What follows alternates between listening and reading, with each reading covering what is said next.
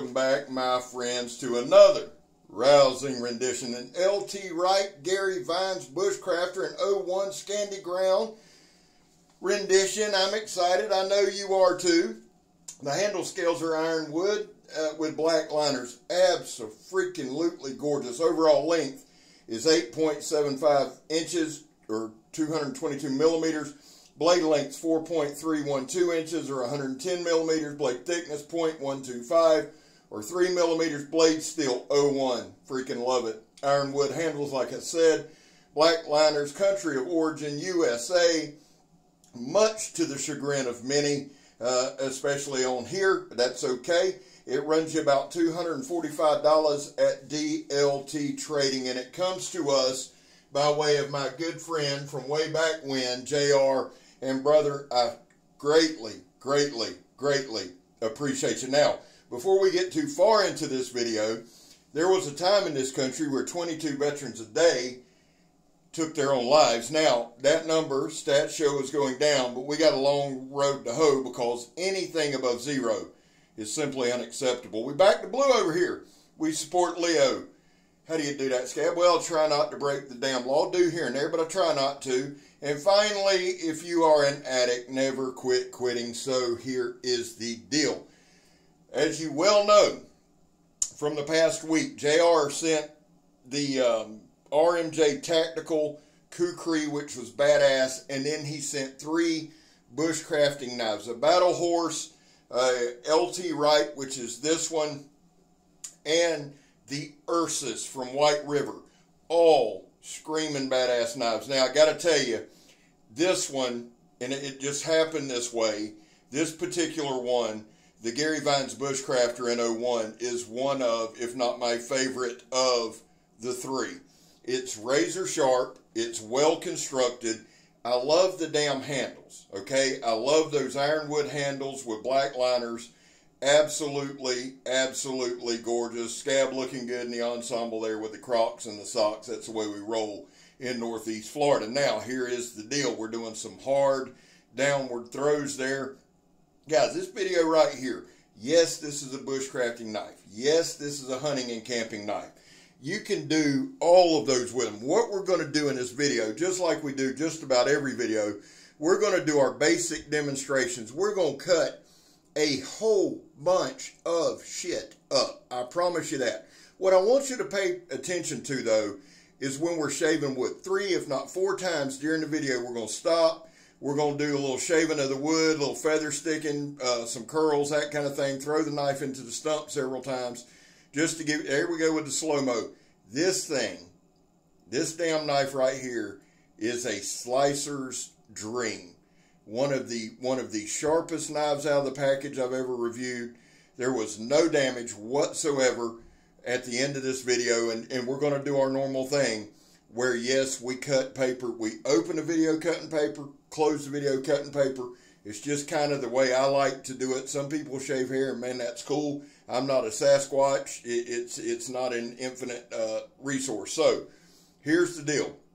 Some quick chops on that 12 gauge wire, and then we're just going to strip it. If you're new to the channel, welcome. Thank you for taking the time to watch the video.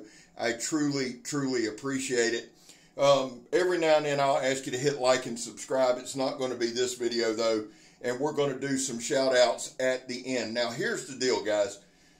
I told y'all, the people who have been with me on this journey from day one, and in 20 days, it'll be our 2-year anniversary on YouTube. Hard to believe, but it'll be 2 years. I could have never done this demonstration at the beginning because I just didn't have that skill set. I'm a novice at best. We're learning every day. I play with a knife every day. This right here is a knife. Now, this is something else you're going to see throughout this video. For whatever reason, I did a lot of just light batoning. A lot, okay? A lot of processing wood. And one thing I was going to ask you guys, I feel like we've got our demonstrations down to where we're doing okay. I feel like sometimes I need to do a little more with wood, whether it's carving or something like that, or the tri-stick. We cut up sandblast hose, we cut up a tire, we cut up high pressure air hose, We cut up denim. We cut wood. We cut everything, a 2-inch ratchet strap. And then this is one of those dried out vines. Now watch this knife right here. This is an old dried up vine, okay? Anybody who's ever tried to shave old wood, old dried out wood, knows what a pain in the ass that can be unless you got a super sharp knife like this one right here. Now look at that. Here's what we're basically doing. We're making a stake on one end, or a punji stick for the neighborhood kids, and we're making a feather stick bouquet with the other end. Look at that, son. Now I'm going to bend over and pick it up. I didn't have to, but I did, so there we are. Now, we're throwing out a lot of clothes and stuff like that Megatron and I, neither one are really fashionistas. So, we're taking our denim jeans and putting them to the calls here for some demonstrations. Now, you can see how this knife glides right through it. And I try to use stuff, guys. Yes, I use stuff from my work. I sandblast, I powder coat, I do all that kind of stuff, okay? But I try to also find some stuff that's everyday, that everybody can identify with, that everybody can go, yep, that's the damn sharp knife. I've cut denim. I've cut, whatever. Now, most people don't cut up tires. I realize that. I do, so it is what it is. I don't know what that had to do with anything, but just bear with me. We're still on a roll from yesterday. And for all of you that bared with me through that video yesterday, thank you. I love you all. God knows I do. Now, here's some water hose. But this is that water hose kind of with that canvasy outer coating and that plasticky inner coating that just sucks balls. And you can see the dust coming off of it there from being at the sandblast pit. This right here impressed me more than anything. This is a toe strap or 2-inch ratchet strap, 2 pulls, and we're through. And y'all can see right here down there. Now, I didn't get it where it was double layered. I don't want to put that out there. But again, 2 pulls right through the ratchet strap. Here's some sandblast hose, guys. Now, watch this. I want y'all to watch this first cut right here. This is steel belted, heavy-duty sandblast hose. And it goes through it, son, like it was sitting still. To me, that's one of the most impressive things. I don't know what the hell I was doing there with the hand motion, probably practicing my ninja skills. Now, we cut this twice, and we're going to come back in a few and cut some high-pressure air hose. It's about a 1/4 inch thick. This knife, and I've said this many times, I'll say it many more because I'm the most redundant human being on the planet. If you have a sharp knife, you are never out of the fight. Now, let me say this. We've got some higher-end bushcrafting stuff in this week from JR. I got another package coming from him. Here's the deal, guys. Do you have to spend $245, $250? No, there are other options out there. I am fully aware of that. However, there are some guys who like to spend a little more because this will last you forever. I'm just telling you, it's for normal use. I know some of you guys who have a survival situation every single damn time you walk out of the house, may not. But for the rest of us that are just normal Joe Blows, go to work every day and mind our own damn business, something like this, if you maintain it, do your blade maintenance, do what you're supposed to do. If you live like an environment, and I do, I'm going to put my Eagle Tears or whatever blade paste you use. Take care of your shit. It'll take care of you. There's a quote for life you can tell your grandkids. Now, moving on. Here's that high pressure air hose. And this is some old stuff, guys. My thought is, and I've said this also, my thought is if I can go through some of these basic everyday tasks. Now, I do change a lot of hose, have to change fittings, things like that at work a good bit. So this is very much something I do a lot.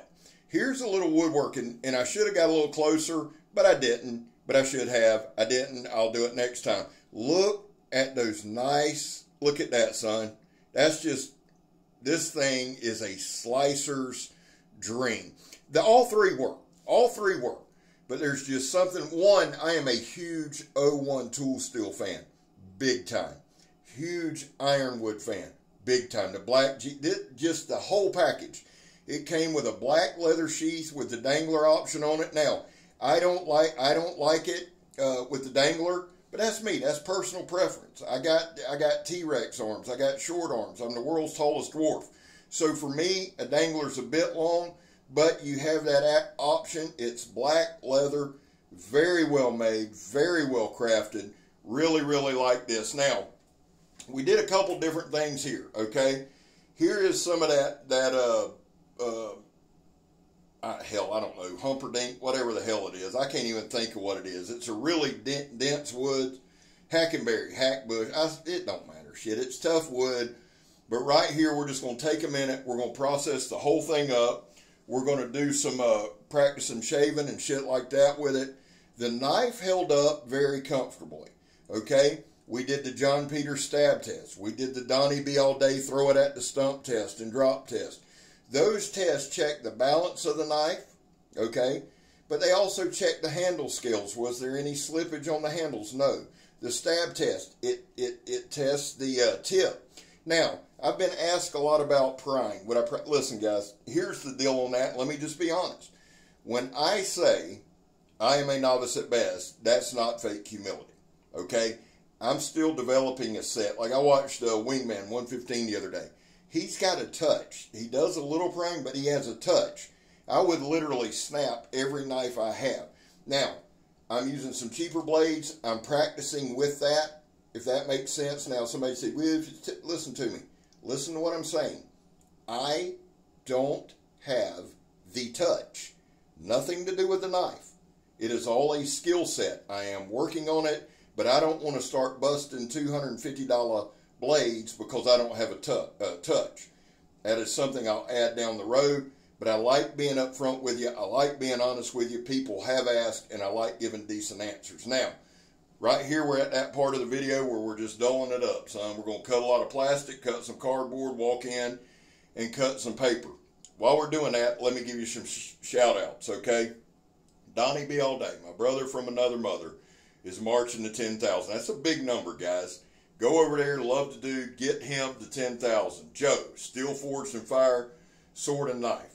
He's an awesome dude with an awesome channel. Nobody touches Joseph on his cinematography. And Joe, if you're listening, son, it's S7.